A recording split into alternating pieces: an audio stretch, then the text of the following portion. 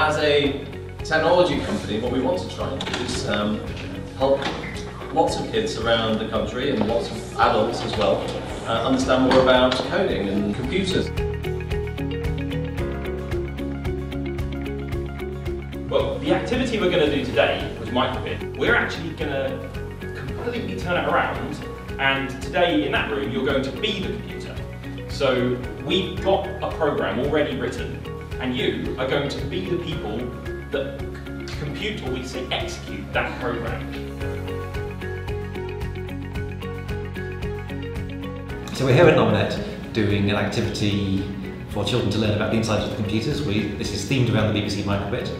So the Microbit is primarily a programming tool. The children learn to write computer programs, but they also learn about how computers interact with each other. If you get all of the instructions correctly, or you follow all the instructions correctly, you'll print out the number of this phone.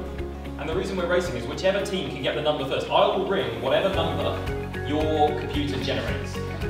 So that's my promise. I need you to be really careful to make sure you're doing everything right.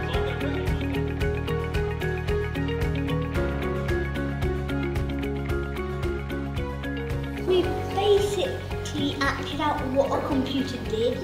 I quite liked it when we got to do lots of boards at once, because it was going faster and you had more stuff going on.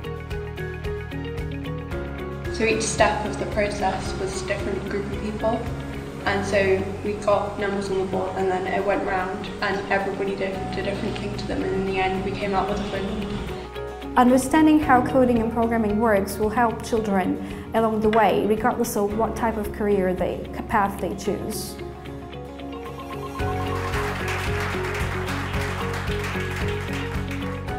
The majority of the time, to children and to adults, it might look like computers are run by magic, and our whole goal here in this activity is to demystify computing for them.